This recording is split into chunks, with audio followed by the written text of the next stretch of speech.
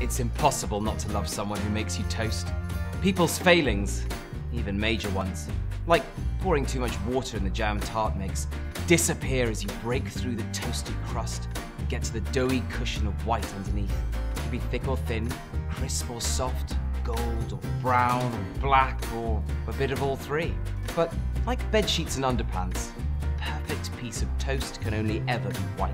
Mum says brown bread toast is for old people who suddenly decide they should look after themselves a bit more. Burned. Mum burns the toast as surely as the sun rises every morning. In fact, I doubt she's ever made a round of toast in her whole life that hasn't completely filled the kitchen with smoke. It is impossible not to love someone who makes you toast.